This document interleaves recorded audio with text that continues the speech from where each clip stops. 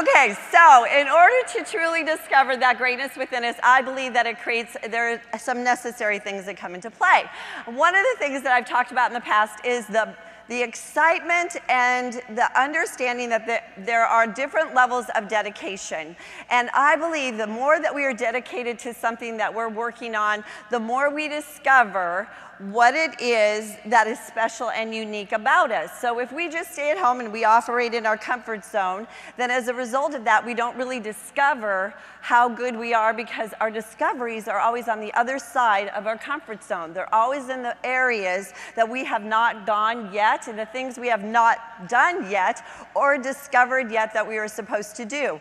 And every time we step into a new realm and we try something new and we get a little surge of, it causes us to consider a new possibility, and that maybe we have the ability to go to another place. It's about setting a goal, reaching a goal, setting a goal, reaching a goal, setting a goal, missing a goal, and then resetting that goal. How many of you have ever missed a goal and then not reset a goal? Anybody in this room done that very thing? I am right with you. So I want you to know that there are many times when we set a goal that we really know when we set the goal that we're maybe not highly dedicated to it.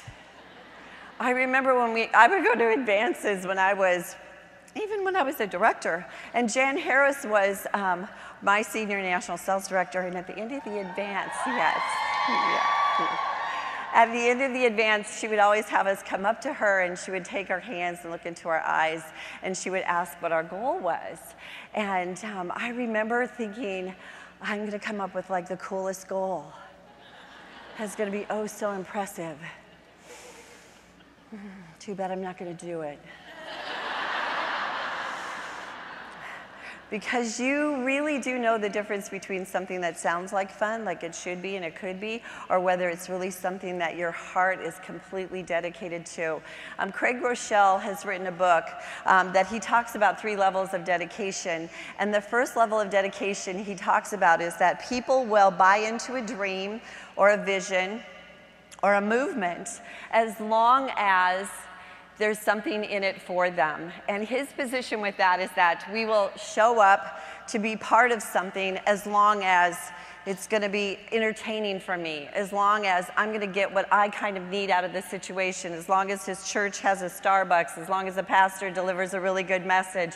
You will show up as long as it's something that's in it for you. That's only a surface level of dedication, because if you ever interpret that what's not in it for you the way that you want it to be for you, then people bail on it. They don't stay dedicated to it. Am I making sense?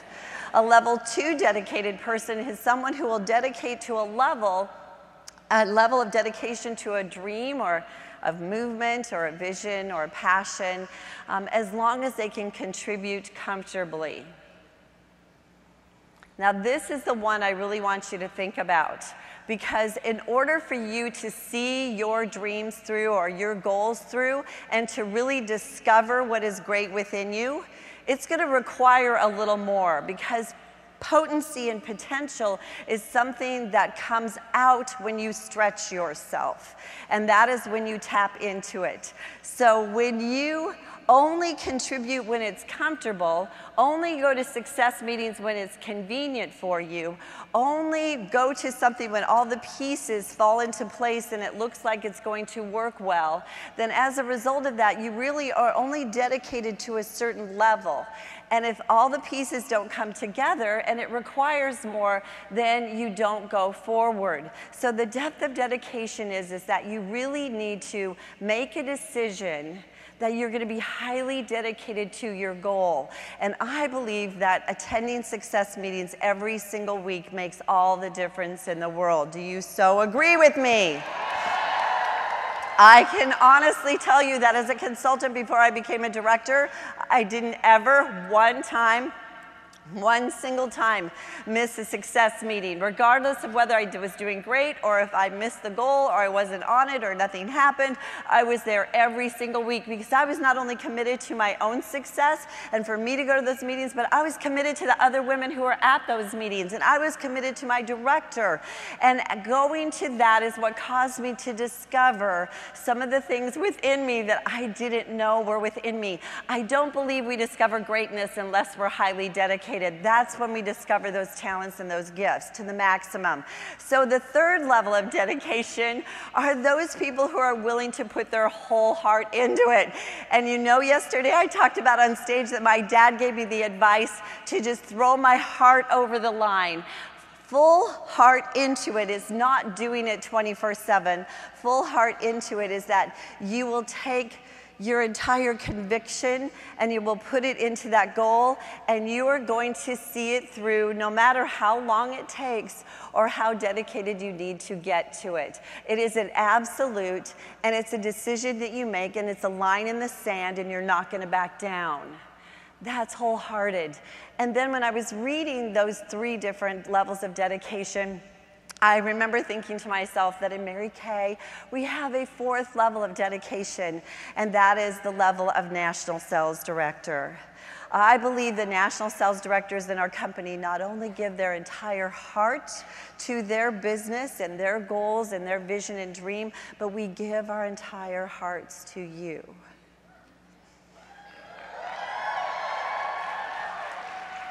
And the reason that we do is because Mary Kay Ash gave her entire heart to us.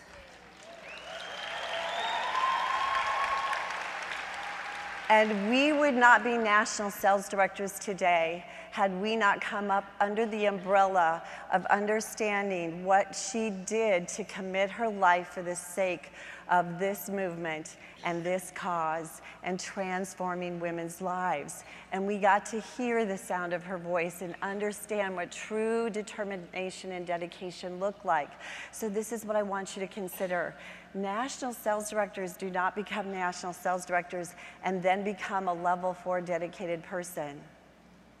They become a level 4 dedicated person first. And as a result of the depth of that dedication, they become a National Sales Director. Does that make sense? So, how many women in this room who are not red jackets are going to be red jacket consultants? Okay. So here's the deal. You don't wait to become a red jacket and then become highly dedicated in a depth of dedication. You have to become dedicated to that goal first and then reach the goal. Does that make sense? So it's all about knowing what's in it for you. What's in it for you is that when you reach a goal, it builds your internal self-confidence. And the question is, if you were 10 times more confident than you currently are at this moment in time, would your life look different than it does right now at this moment in time? Okay, I want you to turn to your AB person, and really quickly, I want B people to tell A people one thing that would be different about your life right now if you were 10 times more self-confident. Go ahead.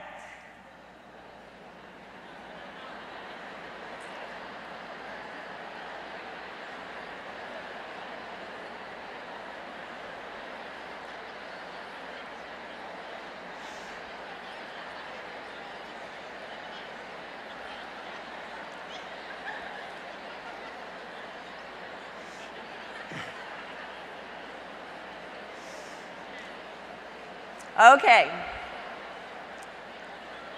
Now, A people, I want you to grab her shoulders. I want you to look into her eyes. And I want you to say to her, that is how I see you right now.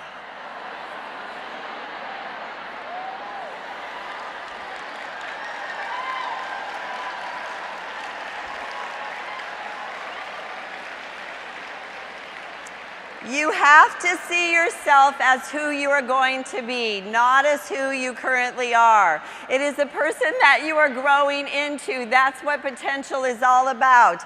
And then you start acting like that person, and you start thinking like that person. I remember Will Smith, one time when he was interviewed, he said, one of the greatest gifts that I was given to me from my parents when I was growing up is that in our home, we never talked about our circumstances. We only talked about our dreams and our hopes and our future. My parents would never allow us to talk about what was currently not happening or what was challenging or what was a struggle. They only allowed us to talk about how it was going to be. That is powerful. That puts in a hope spirit that causes us to want to move forward. So I'm going to tell you a story. I have two stories to tell you. One story is that after I got into Mary Kay and I started to do my, first of all, do you want to know what there's an addendum onto the story about my principal. Would you like to hear it?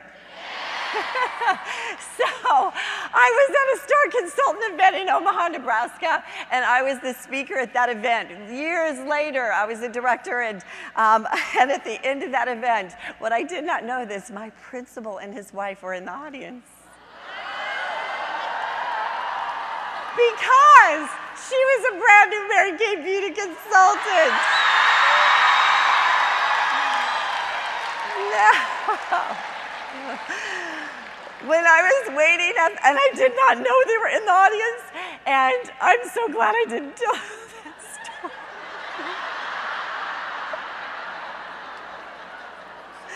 Just more evidence that God loves me. So, I was standing at the door when everyone was leaving, and he walked up to me, face to face.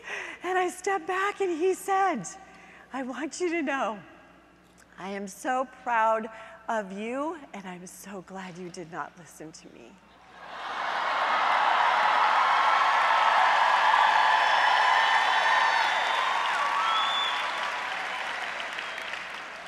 Now, here's the cool thing. I didn't need that in order to become a success because I had my own dream, my own belief, my own vision, and my own direction, my own fortitude, my own dedication. But those are the sweet moments in your life that God has planned and you didn't even know He had it planned. Like He already had that worked out.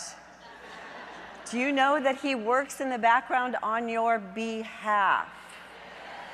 Do you know that He opens doors for you? And on the other end of the doors, on the other side, is whatever you need to equip you for the next journey to the next door. And so that we feel right now that we're lacking in something that is going to enable us to reach where we want to reach or be where we want to be. And we focus on what we feel like we're lacking when we are lacking in nothing. Nothing. You are highly equipped, and you have equipment within you that you have no idea that is going to be uncovered and discovered as you move forward. There is nothing to fear. You should be anxious for nothing. Yes? Okay, so story. Walking. As a consultant, I was teaching school. And we only had that car with the hole, it had a hole in the floorboard. And when you would drive over water in the old car that Brian and I had when I started in Mary Kay, then the water would splash in up through the hole in the floorboard all over my clothes, or it would be dirt and it would fly in my teeth and I would go while I was driving that car. The car had the hole in the floorboard, I would stop, when it snowed, snow would fly in and through my car, and it would I'd have to scrape the inside of the windshield and the outside of the windshield. That was the car that I started my Mary Kay business with. And when I started making the money from my parties, we started paying off debt and making progress, and it was very exciting, but we were very, very, very, very far in debt. Very, very. So at one point, it started to feel like it was a big black hole, and no matter how much extra money I was making, it was like disappearing into that debt hole. And so I had a certain amount of money. It was a $20 bill every single Monday, and that $20 bill was going to get me through for my lunches and some of my gas for all week for my teaching school. And so I dropped Brian off, I dropped Jennifer off, and I went to a store in Omaha, Nebraska called Hinky Dinky grocery store. Hinky Dinky. I don't think it's so strange you guys have Piggly Wigglies.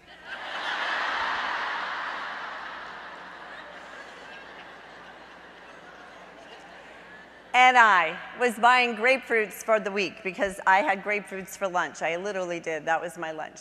And so I went into the grapefruit bin and I had my $20 bill in my hand and I was looking for my grapefruits for the week and I got them and I went to the cashier to pay for them. And when I got up there, I realized that I didn't have my $20 bill in my hand anymore. And so I went back to the grapefruit bin and I started throwing grapefruits in the air like a crazy person, because sometimes when you don't have the money, you start to act in desperation. It's interesting the things that go on in our head when that happens. And I remember vividly walking out of that grocery store and I didn't have my money. And I remember looking down at the grating outside the door of the grocery store that was muddy and wet and snowy. And I remember the feeling of hopelessness. I remember getting into my car and the tears started to flow. I was already a consultant and I was making the money and I did have a dream and I was excited about what was going and I was making progress. But sometimes you have those moments when you don't feel like the progress is either happening fast enough or you forget you're making progress. And as the tears started to flow, those still wonderful words came to my heart. And this is what he said. I have given you everything to change your situation. You just need to do it. And that was the moment that I made a deep commitment.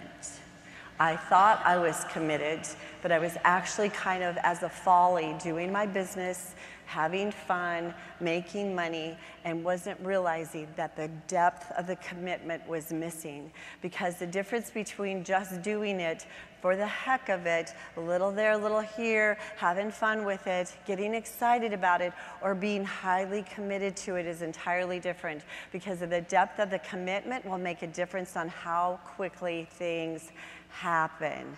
How quickly things happen. And from that moment on, I got highly, deeply, this is it, there's nothing else. I'm not gonna pursue anything else. I'm not gonna work on anything else. This is my future, this is the direction, and this is my hope. This is my hope. Now, the other part of that is that I want you to enjoy the process, not just the journey. Enjoy the process. Are you with me there? That means you learn to find the things that you love in the basis of doing your business. All the aspects of it you love. I travel a lot out of choice because I love to travel. I love to go to my directors' homes. I love to get to know their families. I love the fact that I have the ability to expand the wealth of my relationships, which are the greatest gifts in my life. Because of this company, I can go all over the place and do that. And as a result of my traveling, there are challenges and frustrations that happen in airports, but I choose to look for the good things. I choose to look for the mom who's having trouble with her stroller and she needs help to get through TSA. I look for the elderly women and men who can't get their luggage. There's always people that you can help. If you look for the good, then good things will happen. Where is your intention placed? You gotta expect the best to happen, and if it doesn't go your way, then you ask yourself the question, what would the powerful you do next? What is the creative flow? What's the answer to plan A or plan B or plan C or plan D? Are you willing to go to the next plan? Are you going to give up and throw your hands in the air and not believe that it's possible? Because there is a way, and the cool thing is that if you make a way for the next A, B, C, or D, Q or X, Y or Z. If you make yourself all the way through there, then the fun that happens as a result of the fact that you keep going, the people that you meet as a result of the fact that you keep going, the revelations that you have and the skills that you build are what going to cause you to discover the greatness that is within. So this year, I don't want you to set a goal and say, I hope that I will. I want to. I think that I should. I want you to say, I will make this happen this year. I will make this happen this year. Yay! Thank you.